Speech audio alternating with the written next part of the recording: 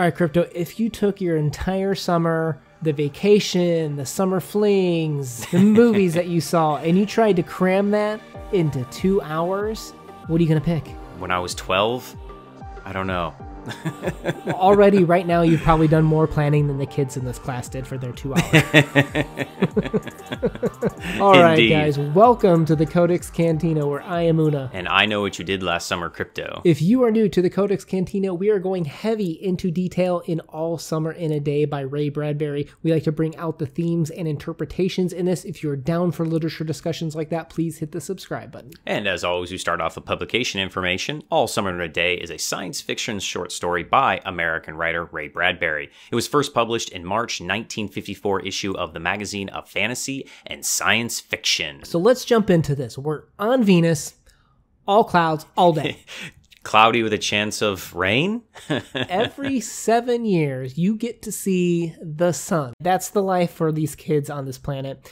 And you have quotes like, 1,000 forests had been crushed under the rain. And I think this speaks to the imagery supporting that these kids are under a lot of oppression. And oppression is going to be kind of the main theme of today's story. Yeah. Every 7 years, the sun comes out. And as a class of 9 years old, and they were 2 the last time the sun came out, have never seen the sun, essentially. Except for one young girl who is going to be kind of the center focal point, the linchpin of the story. Our center of the universe, Margot, coming from Earth, right? Yeah, so she's going to be the one exception to the rule, as she has memories of seeing the sun when she was a young girl back on Earth. So we have this quote about her. She was a very frail girl who looked as if she had been lost in the rain for years, and the rain had washed out the blue from her eyes and the red from her mouth and the yellow from her hair. She was an old photograph, dusted from an album, whitened away, and if she spoke at all, her voice would be a ghost. So some immediate descriptions that kind of put Margot into this box, much like this world being drained of sun, being drained of sunlight. And what does sunlight represent? Literature represents happiness and freedom, right? Here she is just being almost painted as more sullen compared to all the other children. But why? They all are deprived of sunlight. Why would Margot be the one that looks more like a washed out photo? Yeah, she takes Eeyore to the whole new level, right? Well, since she's the one that has memories of the sun, she's the only one that knows what she's missing out on, in a sense, too. Yeah, exactly. And I think that's one of the key elements of this story that Bradbury's trying to go with, is the memory of something can sometimes be more detrimental. And it also sets her apart from the rest of society, right? So she remembers the sun. None of these other 9-year-olds do. All the 9-year-olds play games together at recess. Margot does not. So it's instantly set up as this me versus the world, the same way we just recently did The Pedestrian by Ray Bradbury, where it's one guy does something different from the rest of society, therefore that person is at ends with society. A very common way for Bradbury to set up the story. Yeah, so little Margot is going to be on the outside, or looking into what is, quote, the social norms of what children should be doing, and she's making different choices because of her memory, and the life that she lived has defined her differently than the lives of the children that were born on Venus. You think Bradbury went up to people and interviewed them and was just like, hey, can you tell me about your hopes and dreams? Because I want to crush them. Like, what is the thing that you most find beautiful? Right. All right, I'm going to take that and pervert it to make you hate that thing you find so beautiful. Oh, you're into science, huh? Well, I'm going to make these kids hate science and not believe that the sun's actually coming out, right? So if society is against Margot, right, here comes Williamson, who's representative of the class. It's time for a little mock and lock, right? Let's mock this girl and let's lock her up in time so that way she can't see the sun coming out, the sunrise, if you will. Yeah, and I think that here we see that she is being persecuted for being different by her fellow classmates. Well, and that comes down to now our conversation of oppression and bullying. We talked earlier about how the ecosystem bullies the Venetians. Here we have the kids now bullying Margot for being different. And I think this quote, "her eyes helpless," was a very powerful line for me to kind of feel bad for Margot. Because I think people can be bullied in different ways, whether it's in relationships, whether it's in a society, or whether it's kids in a class.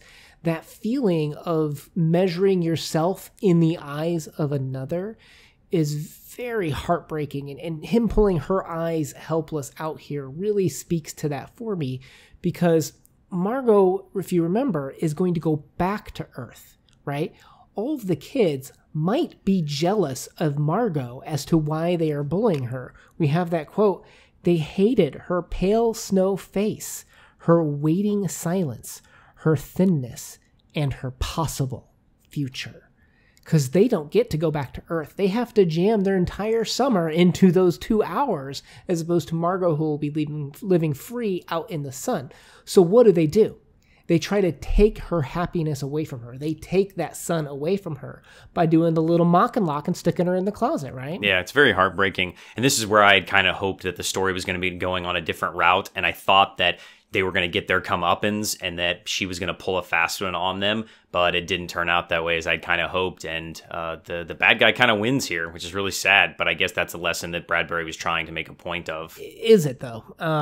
Let's go through this a little bit slower, right? So when I think of rain in literature, it typically represents cleansing, rebirth, unless it's like really heavy and downpouring and oppressive, and in which case it's kind of an ironic usage.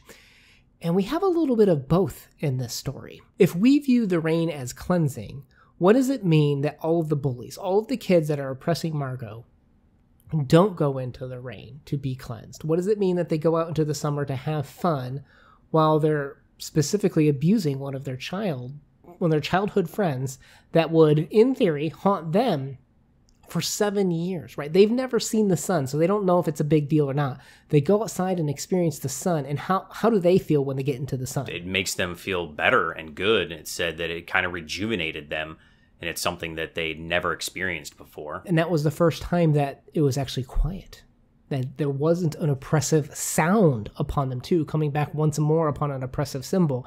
The usage of sound finally stops oppressing these children for them to go outside and have some fun too. Yeah, exactly. So you see this like release of tension happen. I think another thing we could talk about with the rain as well in the story, and I quote, "In the center of it, cupped and huge, was a single raindrop. She began to cry, looking at it. They glanced quietly at the sun." Is this acid rain? Maybe what does this represent? The kids feeling remorse or guilt? Like, why is she crying? Yeah, I imagine a lot of readers can take this a different way. And by itself, it probably, you won't have an answer. My initial reaction was remorse for themselves, selfishly, right? These are kids that are thinking only for themselves, enjoying the moment of and for themselves, while their classmate is locked up. They've forgotten completely about Margot in this entire section as they're celebrating outside. Not one time does any of these children think about Margot, for at least what the narrator tells us, right? Yeah, I guess I just thought, when I read it the first time, I thought, oh man, the rain is hitting them, and it's acid rain, and it's going to burn them and hurt them, and that's why they start running back in. But there doesn't seem to be some negative consequence there. Or does it cleanse them too? Who knows? Yeah, maybe for them, cleansing them and making them feel guilt is worse than a burn. I mean, that mental anguish over physical anguish. And that's the exact turning point for these kids too, because when they come inside, we have the quote, "They could not meet each other's glances. Their faces were solemn and pale. They looked at their hands and feet, their faces down." So we're almost getting like a script of how they should be acting if this were a play, but it doesn't ever describe. So we have to extrapolate what the meaning of this is. And when you look down and you're not looking, in the eyes of someone, you typically are embarrassed and are not wanting to meet their eyes because you feel shame. Looking down is a submissive gesture that I think what we're meant to imply here is, just after having finally experienced the sun for the first time, to finally see, why does Margot look like a washed out picture constantly? Because the sun is amazing. So now when they come back in and they're like, oh crap, we locked Margot in the closet and she's not going to see the sun again until she returns to Earth, right? Now they realize the torture, the oppression that they've put onto Margot and have to face it when she comes out of the closet is how I would interpret that. Yeah, I also took it too, is that they're feeling shame and guilt and that she was right the whole time. I mean, she described the sun, and how do you describe something like the sun to somebody that's never seen or experienced it?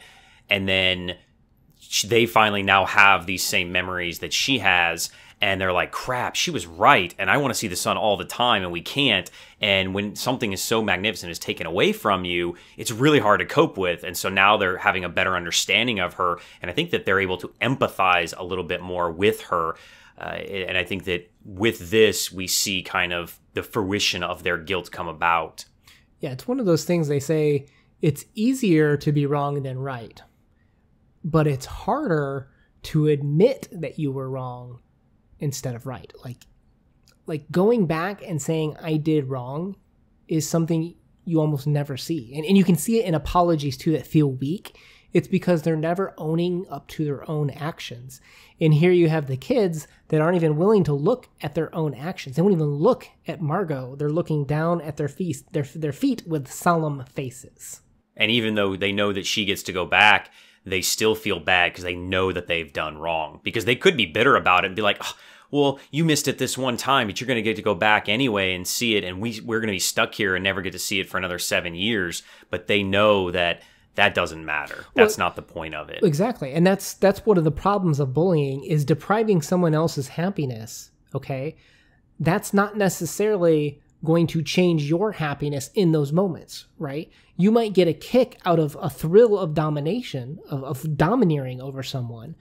But if you can both enjoy the sun, bullying is a serious problem if you take away other people's happiness like that, right? Bullying is a problem in general. I don't mean to say it's not in some cases. But that's one of the main things that bullies don't see is that taking away happiness is something that doesn't even need to happen. Like that's not something that should give you pleasure.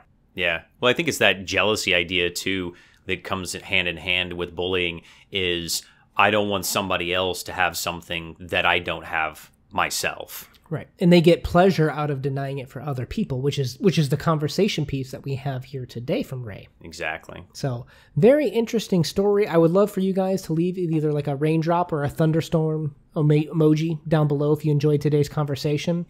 Now, Crypto, we're going to move into our ratings. We have kind of a strange flip of coming of age story here where instead of the hero coming of age, it's almost like the rest of the class, the rest of society comes of age to realize the way that they've made this little girl feel ostracized from the rest of them. And now they're going to have to live with that for the next 7 years or however long until they see the sun again, knowing what they've deprived of someone. What are you going to rate this story? Rare time, I'm going to have to go with 2 different ratings. I think analytically, this is a really great story for bullying and the imagery, and I love all the things you can talk about with memories and the power of memories, the power of bullying, the power of society, cleansing of the rain. This story is very rich, especially for such a short piece, but I didn't really enjoy the story that much. So I'd say maybe analytically an 8, but then for enjoyment like a 4. Okay. Because I wanted the story to end different. I wanted Margot to get them. I wanted her, like it was this diabolical plan that she let them lock her away and so that they would be late and getting out there and they would miss it themselves. And she was like, mwahaha, this devious, little kid getting back at the bullies. But the bad guys kind of win, and I don't like that, so I don't know. You wanted to write a different ending. Okay. I did want a different ending, but Ray Bradbury is, I guess, nicer than me, and that's saying something, right? To that point, though, by not allowing her to win, that would undermine the value of conversation for bullying, right? Oh, sure. Yeah, for sure. By not allowing her to win, you can take this short story into a class, have a conversation about bullying a lot more easily than the bullies, if she had one, but like, well, she got it in the end. To your earlier point of, well, she's going back to Earth soon. Like you can so easily justify bullying, and that's what I think is part of the conversation that you need to have with this piece. Oh, for sure. This is definitely not Carrie. If Stephen King wrote this, she would have got the comeuppings for the kids, but. I think that the story is perfect in that regards for teachable moments, as I said, analytically, but enjoyment. Yeah. I like the mean Stephen King ending better. You wanted to carry. What do you call it? To go nuts. Catharsis. You didn't have any yeah. purging of the bad feelings for the bullies. I get that. I'm just going to go with 1 rating with a 7, where I vary differently also, as well as enjoyment versus analytical. But I think this is a very strong piece probably to have a conversation with your students in a literature class about bullying. I think it's good. Awesome. Well, all right, guys, if you enjoyed today's conversation, we post videos 2 to 3 times a week. If you're down for literature discussions like this, please consider hitting that subscribe button. We'd love to talk to you on the journey. Una out. Peace.